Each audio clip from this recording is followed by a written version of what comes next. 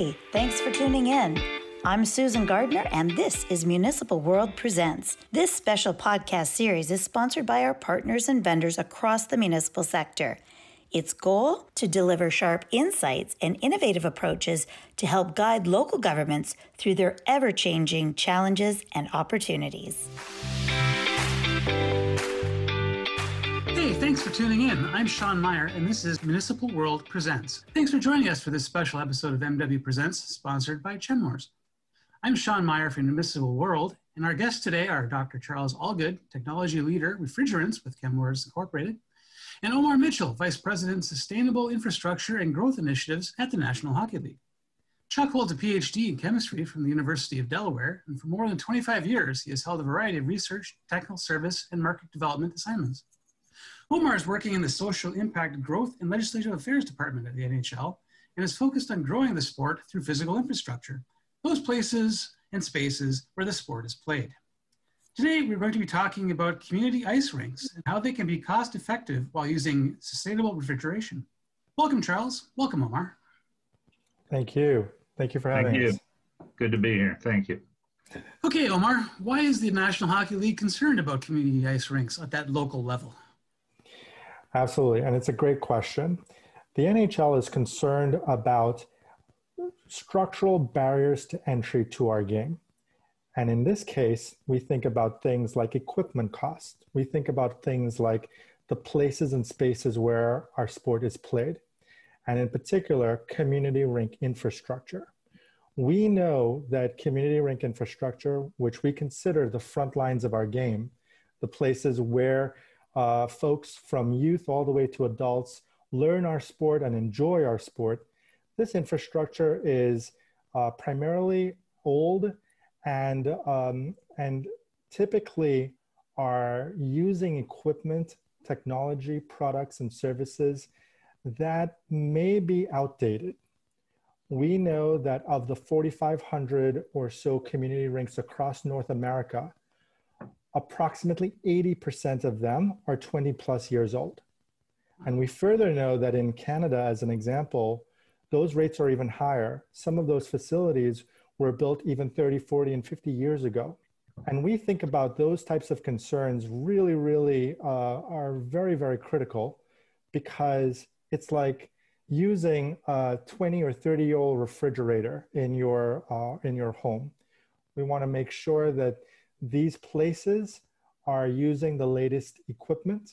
We want to make sure that they are using the latest innovations so that we can ensure that this infrastructure can continue for the next generation of fans. This is a business imperative for the NHL, because for every person that plays our game, we know that they will grow to become future fans, as well as bring a mother, a father, a sibling, or a friend to enjoy the sport that we all love. And so from that, we need to address these types of concerns. We need to address this infrastructure, and we need to ensure that we are bringing along and showcasing best practices, showcasing technologies, products, and services, and showcasing the need for why this infrastructure is critical for the growth of our sport. Omar, you've touched on in that past couple of seconds there, just the state of flux between all these various rinks across North America, Canada, for example. What's the general state of these community rinks overall in North America? We're certainly seeing that a lot of these facilities are, because of their age, you're seeing that they're still using a lot of systems and equipment that perhaps have gone well beyond their end of life usage. And that's a function of primarily of costs. That's a function of the fact that there isn't any capital expenditure budgets to upgrade some of these facilities for a variety of reasons. And in addition, what we're also realizing and what we're seeing firsthand is that some of these facilities lack some of the expertise when it comes to things that are very important, such as the expertise on expertise and human capital resources to ensure that these facilities operate effectively. think about your facility operator who is driving the ice resurfacer while cleaning the locker rooms, while ensuring that the space, the building is open and operating effectively. We recognize that this is a concern within this infrastructure, where there's a lack of capital and a lack of operating expenses to ensure that these spaces and places are viable. In addition, we know that there are regulatory concerns that are impacting the industry, particularly one that came out this past January of 2020, where in regards to the types of refrigerants that were used typically in ice refrigeration systems in our community rinks. This regulatory concern was the phase out of HCFCs, or hydrochlorofluorocarbons. And we know it in the rink industry commonly as it refers to as R22 or Freon. This is something that we need to ensure that the industry is educated on best practices, are educated on knowing solutions and viable alternatives to ensure that they can keep up with regulatory concerns like that, as well as the type of best practices to ensure that these facilities continue to thrive given these types of structural concerns. So how is the NHL helping with this process? So we've been actively engaged on a lot of these concerns through our NHL Green platform. NHL Green was a mandate by our commissioner that started back in 2010 to really advance environmental sustainability throughout the league and its member clubs. And so in the past 10 years, since we've started Green, you've seen a lot of innovations introduced at the pro level. So you'll see things like LED lights. You'll see things like real-time building automation systems. You'll see things like innovations in operations, whether it's back of house operations or even fan-facing front of house operations. This is all in an effort to ensure that the Green is doing what it needs to do to reduce its ecological impact where possible. And it's an imperative because it's the right thing to do. What we've seen is once the pros have adopted a lot of these strategies, we wanted to ensure that we were engaging our entire hockey ecosystem to adopt these best practices, not just at the pro level, but bringing it down to the community rink level. And this is what the connection is between what we learn at the NHL clubs and how it can really be impacted at the community rink and the grassroots level. NHL Green was our mandate to ensure that we were really driving this agenda so that there was a forum for best practices from an operations perspective to ultimately have these facilities save money. Because we hope that if community rinks can save money, that means that could get transferred on to lower operating expenses, equates to lower ice time expenses, which means growing the sport. And that's what we want to ultimately achieve, ensuring that we're growing the sport to the next generation of fans. The other facet of what the NHL is doing to really help rinks is by engaging experts in this space to really address some of these industry concerns. And one example of that was our partnership with Chemours, which was based around forward-thinking engagement around our environmental sustainability platform. This is a critical and important part of the best practice sharing that we hope the industry will learn from.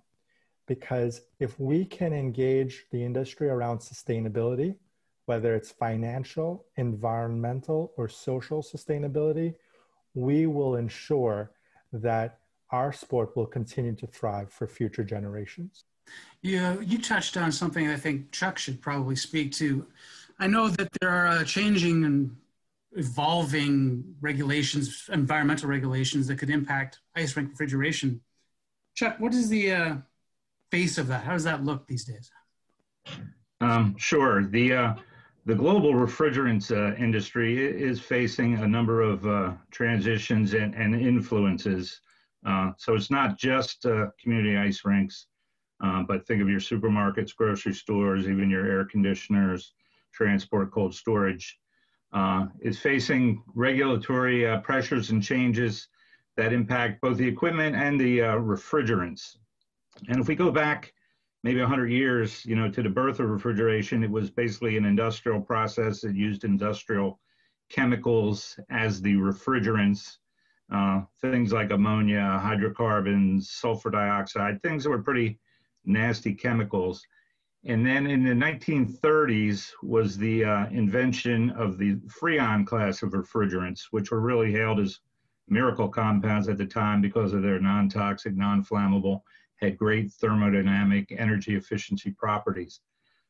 So fast forward up into the end of the last century, the 1980s or so, with the publication of the stratospheric ozone depletion theory and the link between chlorinated refrigerants and ozone depletion, which gave rise to the industry making a big transition. The Montreal Protocol, widely hailed as one of the most successful international treaties of all time, really got the industry to phase out and transition away from chlorine containing or ozone depleting refrigerants. And we've been operating that way. The Freon R22, as Omar mentioned, is probably one of the last one of those ozone depleting refrigerants that's still in widespread use. And we're transitioning out of that.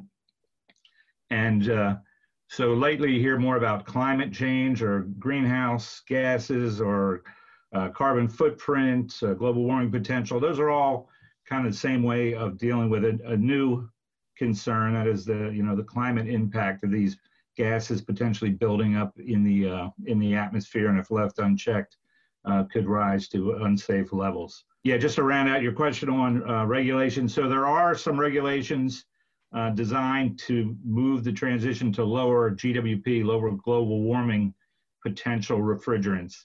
It's not a ban or a phase out in the sense that we got out of chlorine containants, but it's more of a cap and a reduction and a change in direction. So it impacts the ice rink industry in a number of ways because historically they've used a lot of R22 and a lot of ammonia, and both of those are facing issues going forward. So if you're looking to upgrade your rink, the refrigeration systems involved in keeping them running top notch, what sort of factors are operators looking at these days? Even just maintaining these systems they have.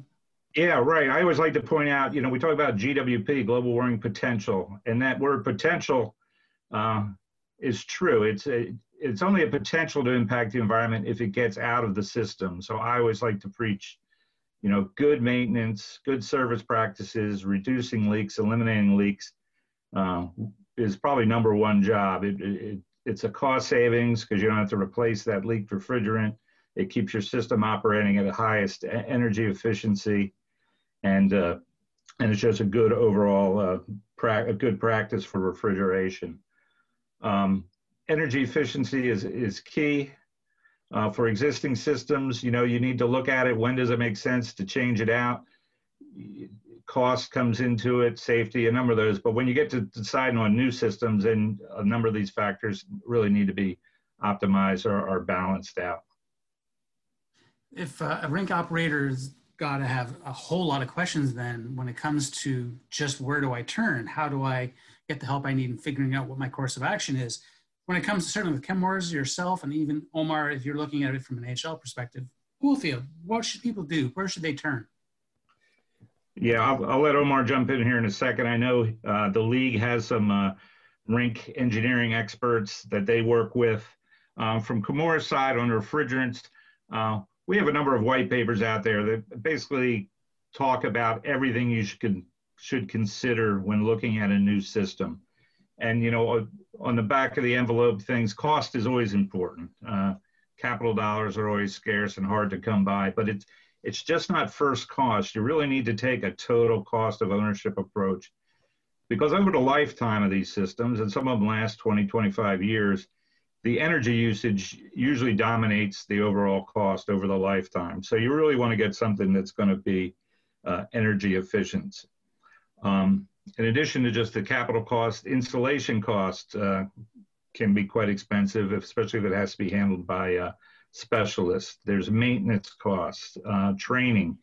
If you have an ammonia system, you may have to have on-site engineering support based on local regulations. So all those costs, training of your operators, all that needs to be rolled into it.